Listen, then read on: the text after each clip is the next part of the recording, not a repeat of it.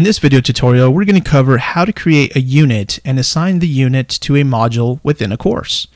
Okay, let's get started. In your WordPress admin panel on the left-hand side, under Course Units, select Add New.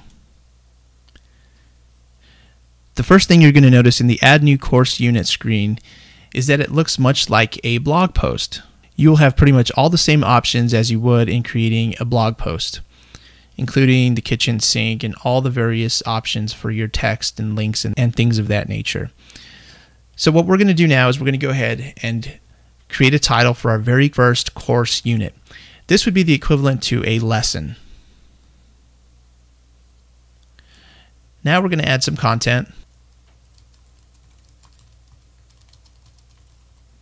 And as this works much like a WordPress blog post, you can also add images, you can upload documents and add hyperlinks. Once that's finished, go ahead and select Publish. You've now created your very first course unit. Now we need to assign the unit to a module within a course.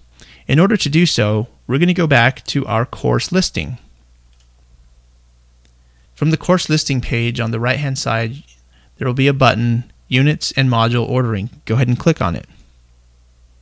You'll notice on the left-hand side in the green section that is your actual module that we created in a prior video tutorial. And on the right-hand side in the purple section, this is the unit that we just created. You can simply drag and drop it into your module. Upon completion of dragging your unit over to the module, on the lower right-hand corner, select Save Changes to Ordering.